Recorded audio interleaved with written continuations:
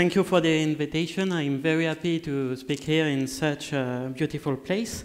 So I will speak about arithmetic sites and so about the ideas around Kohn and Consani approach.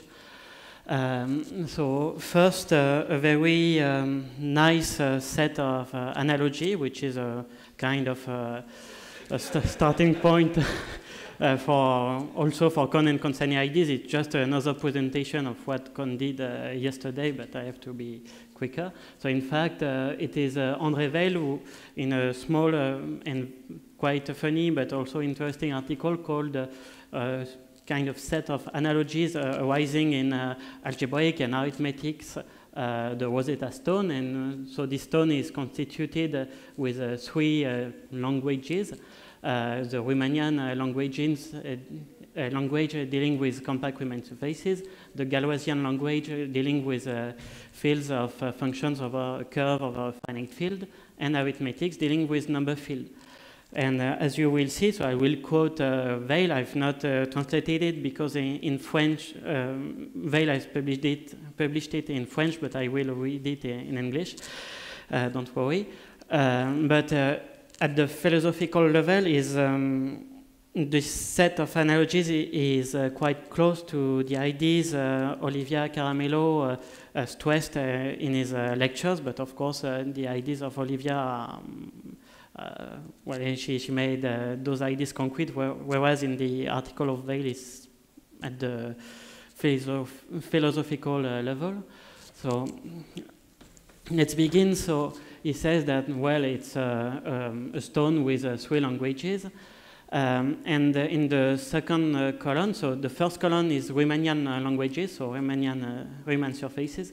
The second column is Galoisian, and the main discovery of Emil Artin in his PhD thesis was that in this second column there was a kind of paragraph entitled zeta function as the paragraph of zeta function, which arises also in the third column, which is arithmetics.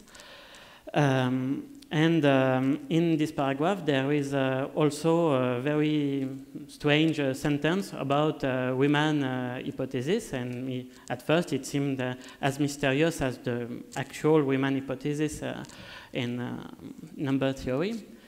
But then, and it was the work of Hasse, Weil, Grothendieck, Matuk, Tate, it is that one could solve and prove that the sentence on the Riemann hypothesis is true in the Galoisian case by adapting what geometers like Hurwitz and Italian geometers like Castelnuovo and Severi has done in the Riemannian world, if you want. And it is what Weil, Grothendieck, Matuk, Tate, and many others have done. And when you do that, well, you can show the Riemann hypothesis, but in the second column, so in the Galoisian case, that means for curves over a finite field. And as Weil says, if our dictionary was complete enough, so if we know how to go from Galoisian language to arithmetics language in some really vague sense, nothing precise there, one could show the Riemann, the actual Riemann hypothesis by adapting what has been done in the second column for the Galoisian case. And here is the reference of the article. So if you can read in French, I advise you to read it. It's short and quite interesting. But okay, it's just at a philosophical level. So concretely, what do number fields, so from the third arithmetic column, and function field for a curve over a finite field have in common? So it's the second column, the Galoisian column. Well, there is a result, a technical result of Iwasawa, saying that a field K is either a number field, either a function field, if and only if there exists some kind of ring such that K embeds discretely and co-compactly in this ring, and in fact one can realize this ring as well, it is called the ring of Adels, and you can construct it as the restricted product of all the completions of K. And it was the beginning, so it was exploited in Tate thesis, where he has shown analytic continuation and functional equation for zeta functions, both in the number field case and in the function field case, which was explained again in Weil's book, Basic Number Theory, Cohn talked about yesterday. And it led to many developments, because it's just the case of, in fact, what Tate did was just the case of harmonical analysis on GL1 of the Adels. So after, there is this huge topic of automorphic forms, representations, and so on after that.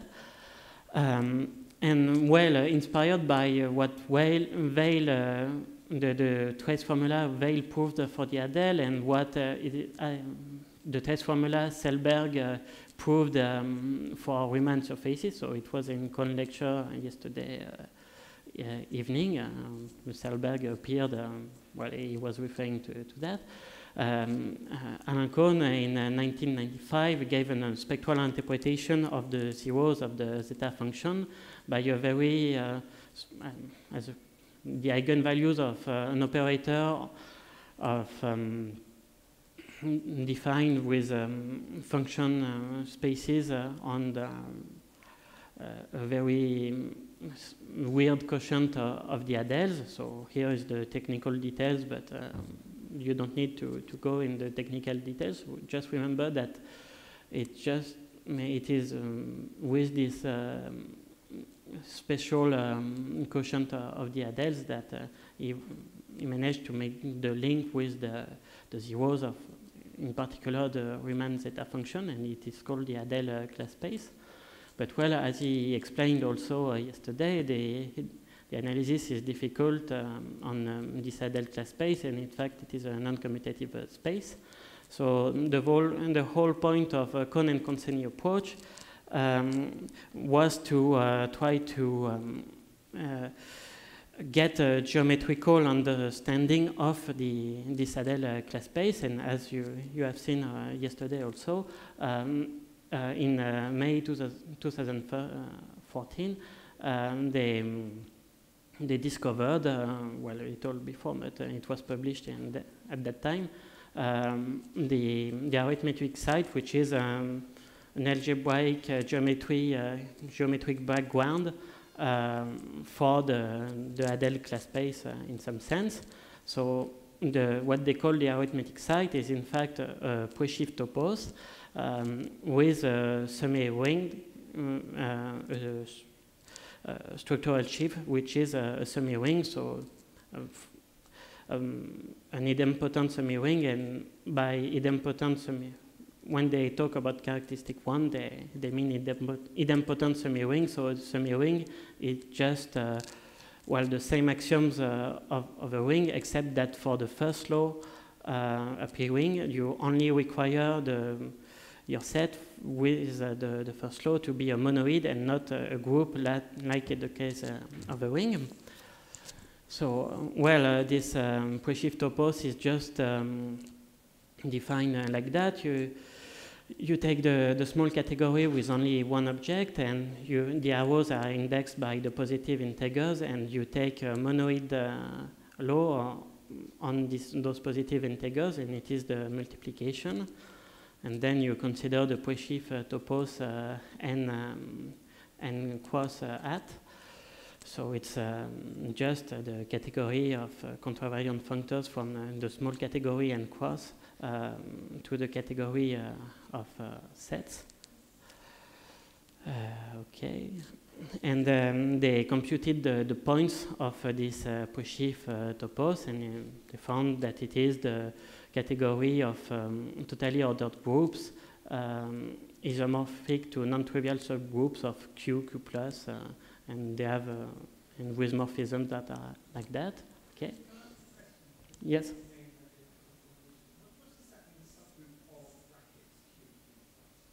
It's just that you have an ordered group, and you have the positive elements in your ordered group, and you require that the positive elements are sent to Q+. Yes, it is additive groups, yes. And well, after that, so they took a structural sheaf on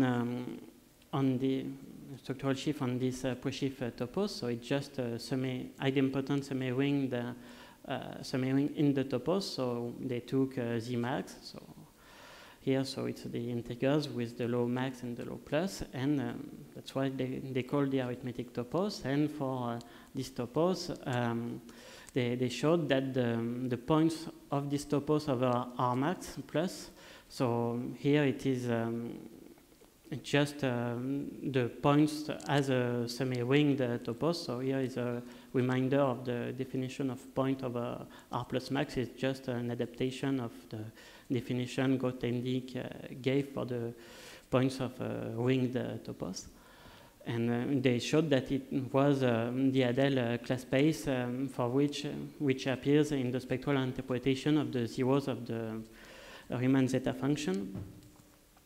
But well, now we would like to do that for other kind of rings of integers. So first, what I did in my PhD was to look for such a topos for the Gaussian integers. And of course, for the Gaussian integers, you don't have a natural order relation compatible with the addition and the multiplication. And this order was omnipresent in their constructions. You can see you have Z max, R max, well, you have the positive integers. So you may wonder, well, is it possible to build such a semi-ringed topos? But in fact, if you consider this arithmetic topos, you can mimic their proofs with this topos. So here is the pre-shift topos associated to a small category where you have only one object and arrows indexed by Z, and the composition of arrows is just the multiplication. And here it is the closed intervals with integers, well, symmetric intervals with integer bounds on the real line. So like that, so you see it's a little different in fact, and while the action of 2 and minus 2 is just the same. So it suggested, yeah.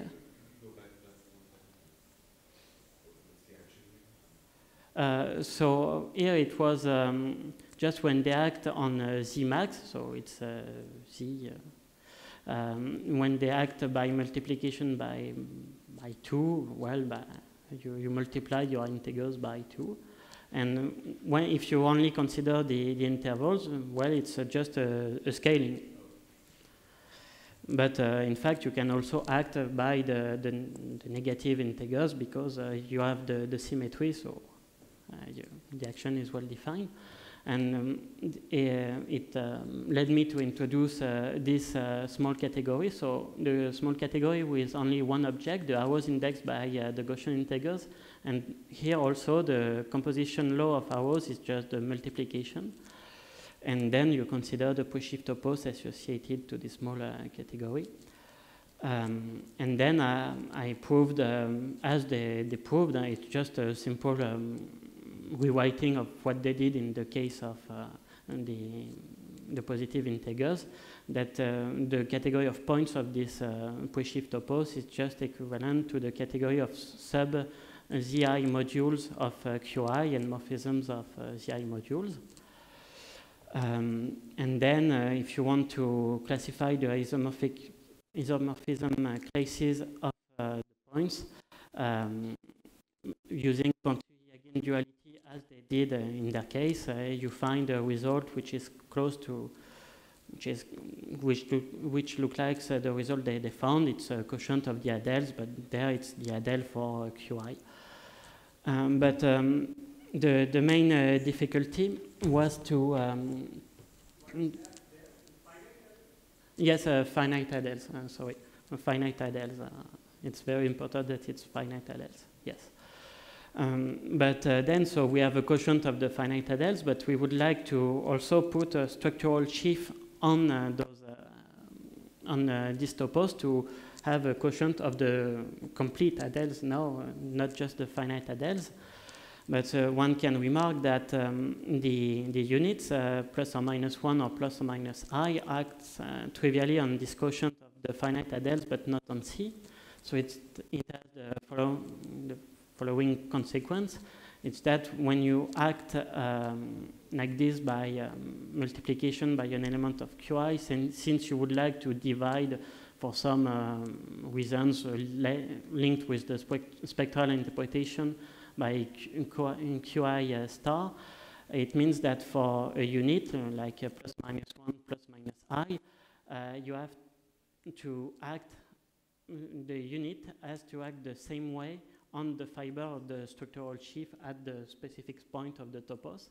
So the conclusion in a quick way is just that the units, so plus minus I plus minus 1, has to be the symmetries of the structural sheaf.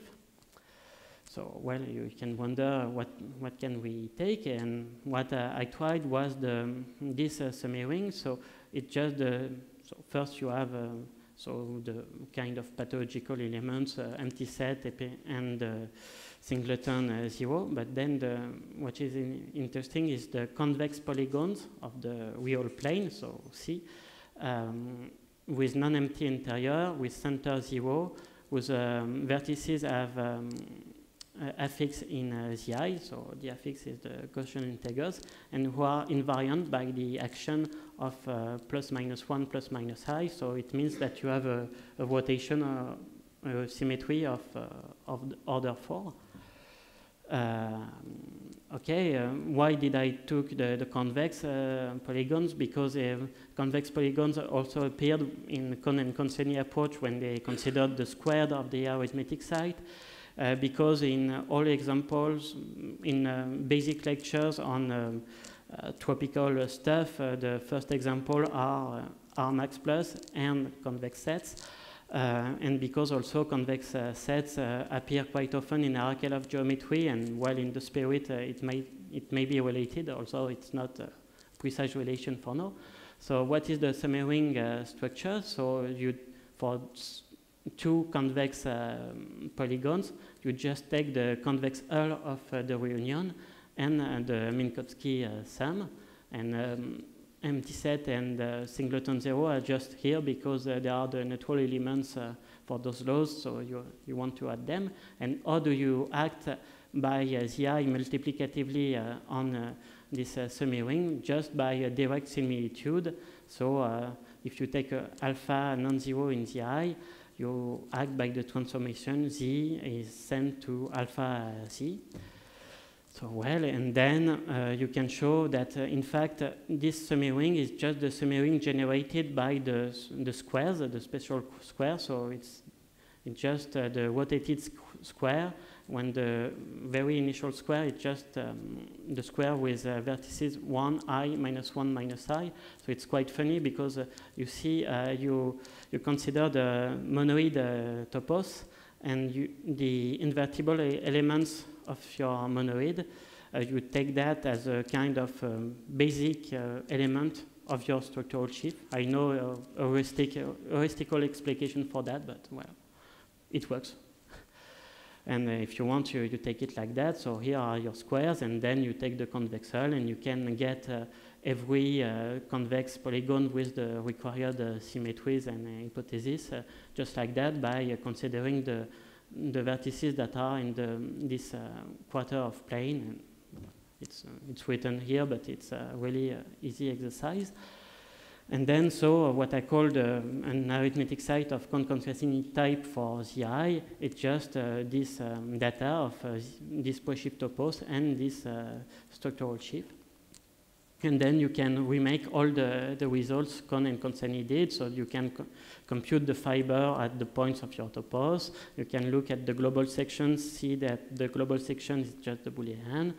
And you can have a definition of points, but there the definition of point is quite tricky because I imposed that the morphism of semi-rings you have should be given by a direct similitude. So it was an intuitive definition, but it seems to come out of the blue. And in fact, Kohn made a remark that showed me that, in fact, it is intrinsic. And with this definition, you can show that the points of this Kohn-Consani type arithmetic site for the Gaussian integers over some kind of replacement of R marks. This replacement is just that, so it's the fundamental squares, but then there you can make a C act on that. And it is a quotient of the Adels. And well, so here it is technical, but just the moral of that is that it's just that when you take the quotient of the Adels, of the complete Adels that I got, I get a spectral interpretation for the Dedekind zeta function of Qi, but also an interpretation for some L functions, which are the Ecke L functions associated to Gaussian primes. Yes?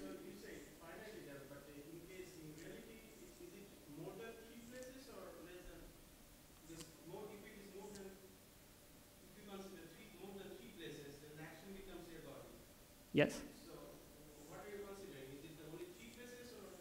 No, it's only the place at infinity. Here you are. Infinity? Well. If you are considering primes which are more than 3 places, real places. No, here I only consider the imaginary place. I have here it's the complete Adel, so you have all the primes and all the Archimedean places. All? All? Yes, all. If you are more than 3 places. No, but it's QI. You don't have more than 3 places. Okay. When you write this quotient, do you understand it as a set theoretic quotient or as a category? No, just as a set theoretic quotient, not as a category, no. And then this spectral interpretation is just an adaptation of what Kohn made, so it's just at a set theoretic level. And well, as I said, so the definition is not very intrinsic, and in fact, Kohn showed me how to make it intrinsic, so I skip over the details, but it's a kind of very careful geometric study on your convex sets. And what I was lacking, and the real advance Kohn made, was to dare to define the hyperfield law on this quotient of C, but I don't have time to explain that. But the thing is that, in fact, the good definition to take for the points is to require the morphisms of semi-rings to commute with the Frobenius, where the Frobenius is just the direct similitude Z to Z, you send Z to lambda Z. So in fact, my intuition was intrinsic, but it was not. I was lucky. And this remark and so on, it led me to introduce a new kind of arithmetic site for Z square root of 2. And what makes things work, you see in the drawing I made, I said here you take, it's the fact that you can take the quarter of plane and in the remark of Kohn also, and this quarter of plane is a fundamental domain for the action of units on C. In fact, for Z square root of 2, you have a theorem which is a Shintani's unit theorem. So here it is written in just the case that I need. The unit theorem is much more general than that. And you can decompose R, the positive reals to the square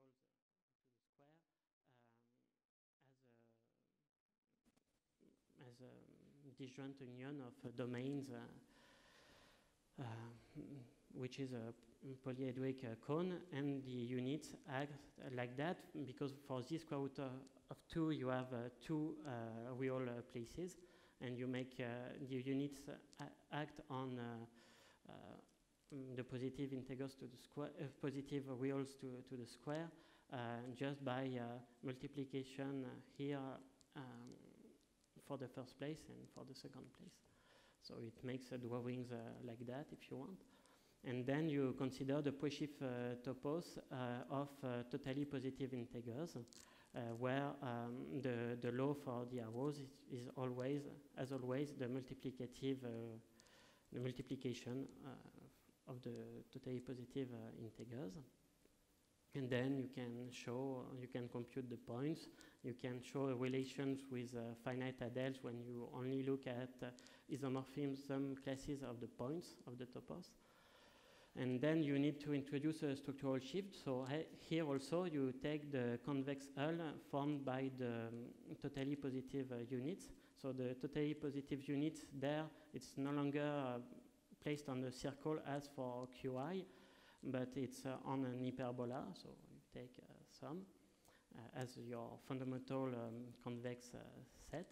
And then you consider the semi-ring generated by the torsions by the action of your integers of this fundamental convex set, and you take the convex hull and the Minkowski sum, and you act on that by the diagonal action.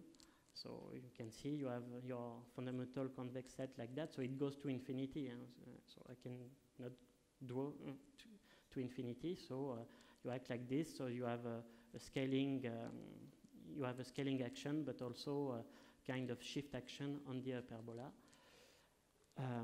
And for that, you can compute then again the fibers at the specific point of your topos. You can show that the global sections are just the Booleans.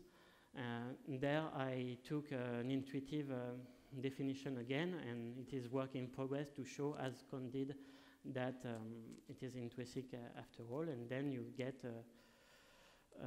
a quotient of the complete of the total adels.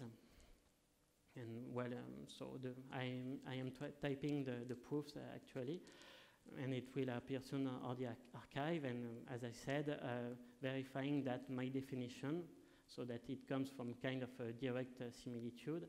I am working on it, but normally it should work. But then, in fact, if you look at constructions of Boscon systems, there is a specific construction associated to Ecker pairs, and the ingredients used by those mathematicians are quite related to the ingredients I use. So in fact, it suggests that the kind of constructions I made might work for every number field with narrow class field number equal to 1. So that is to say that your ring of integers is principal, and you can always take a positive integer as the generator of your ideal. And the real challenge would be to find arithmetic site for general number fields, but I think that as it was made in Boscon system, one might explicitly use class field theory in the constructions. And well, for the pre-shift topos, we already have it. In some sense, it would be the multiplicative monoid of integral ideals, but the real challenge, as it was here, but here it was much simpler, would be to find an arithmetically significant semi-ring with a multiplicative action of the integral ideal. For that, I don't know. And there are many things to do after that, so, well, so I already said that, do that for general number rings. Also, in order to build squares of arithmetic sites, you need to have a good theory of tensor product of semi-rings of convex sets, and, well, it's hard. It would be nice also to have a logical description of logical theories whose classifying topos would be the pre-shift topos I considered, and maybe they could give an insight of the geometry that is at stake here. It would be nice also because you saw it was arithmetic sites, so it was only the first construction that Kohn and Conseny made in their approach. So it would be nice to go to higher kind, so to the following constructions, which would be the scaling site, and also for the scaling site, it would be nice to have a Riemann-Roch theorem with homological algebra, but as Kohn said, homological algebra in characteristic 1 is very difficult.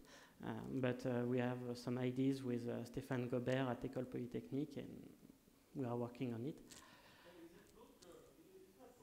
What? No. It would be nice. It's future project, but we are, in fact, to prove a Riemann-Roch, you really need, well, Kohn and Conseny didn't have the need for that, but it would be good to have a Riemann-Roch with an H0 and a H1, but the definition of H1 is really tricky, and the computations Kohn and Conseny made in their paper are very long, very difficult. We are trying to understand their computations in a kind of geometrical way, but there are still much to do. And also it would be nice to develop analog versions of arithmetic sites, but for the function field case, and find again the proof of Weil and Grothendieck of the analog of Riemann hypothesis there. Thank you.